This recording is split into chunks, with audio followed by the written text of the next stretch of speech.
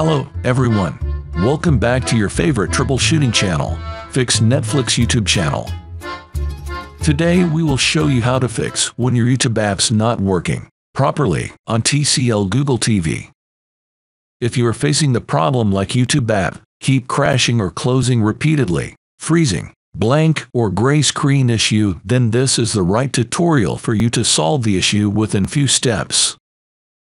Before we start, if you find this video is helpful, please give it a thumbs up and subscribe to our channel, Fix Netflix, for more helpful tech tips and tutorials. So, let's start it. Step 1. Power cycle your device, Google TV, router, and modem. Our first step is to restart your Google TV and Wi-Fi router. This is a good first thing to try if you are having network issues, as it can often fix problems not just for your Google TV but for all your connected devices. Here's how to do it. Unplug the power cable of your TV and router from main socket. Then wait for 2 minutes. While waiting, press and hold the power button on your smart TV for 10 seconds to get rid of any remaining electricity. Then plug the power cable back into your TV and wait for it to turn on again. Following these same steps for router and modem to resolve connectivity issues.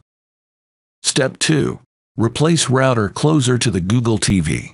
Sometimes, your router may be too far from your TV. Try moving it closer to establish a better connection. Ensure that your TV is within range of the Wi-Fi router, and there are no physical obstructions that could weaken the signal. Step 3. Use 5 GHz Wi-Fi band. Using the 5 GHz Wi-Fi band can help improve the performance of your Wi-Fi connection, as it can be less crowded and less prone to interference than the 2.4 GHz band. However, it is essential to note that the 5 GHz band has a shorter range than the 2.4 GHz band, so it may be less effective if you try connecting devices far away from the Wi-Fi router. Step 4. Clear YouTube app cache memory. YouTube collects cache in the background to improve the app loading performance. When the app collects a corrupt cache, it may not open and even crash on startup. You need to clear the YouTube cache and try again. Step 6. Check time and date settings.